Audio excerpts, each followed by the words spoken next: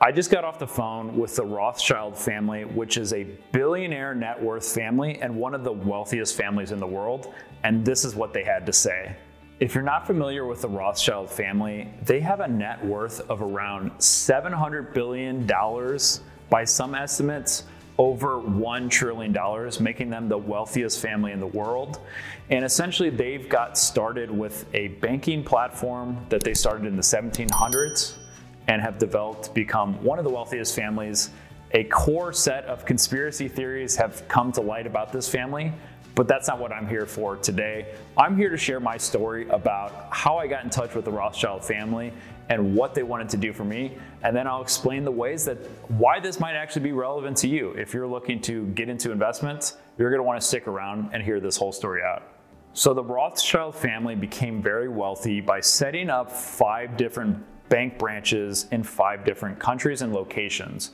Essentially, these bankers were the sons of the Rothschild family, and these partners essentially became and created banks in all these new areas that eventually expanded and became some of the biggest banks in these regions. And this is the initial way that the Rothschild family started developing their own wealth and becoming one of the wealthiest families in the entire world. Now, the Rothschild family originally set up in London, Paris, Frankfurt, Vienna, and Naples. And this is where they got their initial start to start building the foundation for their wealth. Now, to put this in perspective, their wealth, it's almost unfathomable. They own enough wealth, more than some countries combined, more than whole regions of countries combined.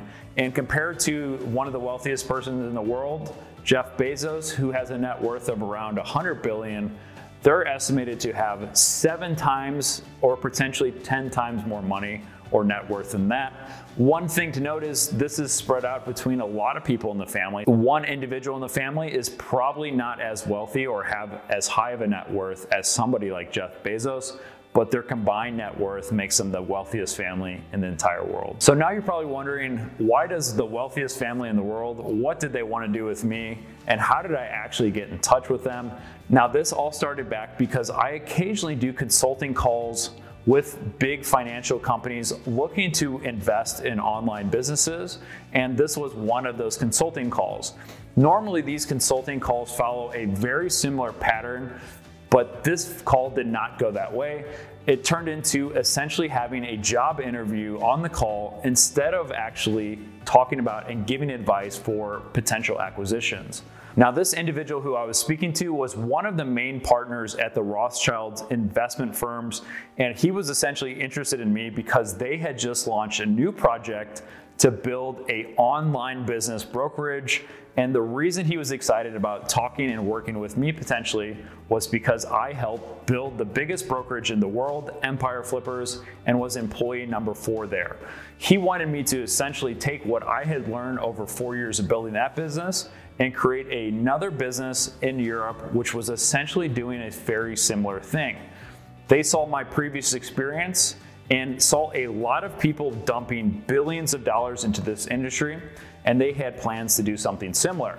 Because they handle and manage a huge amount of money, they wanted to diversify and set a percentage of their portfolio into these up-and-coming investment classes like buying online businesses and acquiring and growing these businesses, because so many people have seen huge growth potential in this industry, and today it's been one of the best ways to generate cash flow and to continue growing this cash flow over a period of time. They were very excited about working with me because they saw that they could have me on board and expedite their growth potential from, instead of 4 to 5 years, maybe it would take them 6 to 12 months to get up and running. So after that first initial consulting call, I was actually jetting off on a cruise with my family. So I was getting a lot of these offers, having multiple calls with partners at the Rothschild family, but also just hopping around cruises. And if for anybody who's taken a cruise before, we were hopping around the Mediterranean, having a wonderful time. And it was very exciting to try to figure out the Wi-Fi and connection to continue talking with the partners at the Rothschild family to see if this was going to be a good fit.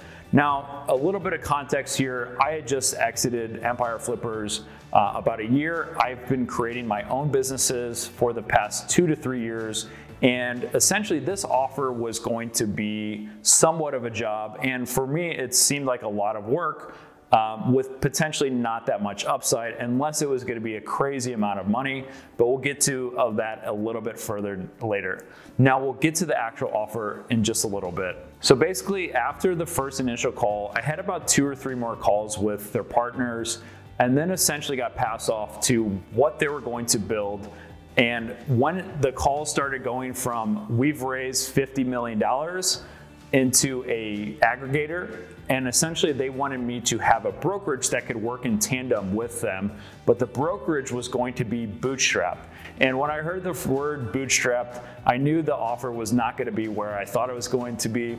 So unfortunately, we had an offer. It was nowhere near what I was generating on my own.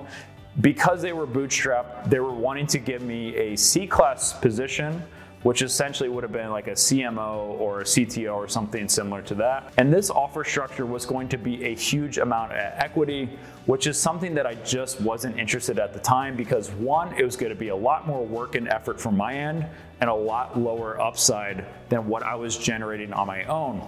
Because I'm generating my own deal flow, I already had a good structure that they wanted to tap into, because it would help them get more leads for buying and selling these online businesses. But essentially the financial incentive from my end wasn't aligned to commit to doing 20 to 40 hours of work for them when I could do that for myself at a much lower pace and generate much higher profit margins. Essentially, there was a bit of a disconnect there, and I think I was just too far along to give up all that momentum to start doing it for somebody else, because the upside was not as good for me to start from scratch, building somebody else's brokerage and somebody else's brand, even with a big percentage of equity in the business. So essentially it didn't work out. It was really great just being considered for this role, but it's always cool to have a story where I was able to reject an offer from the Rothschild family, one of the wealthiest families in the world.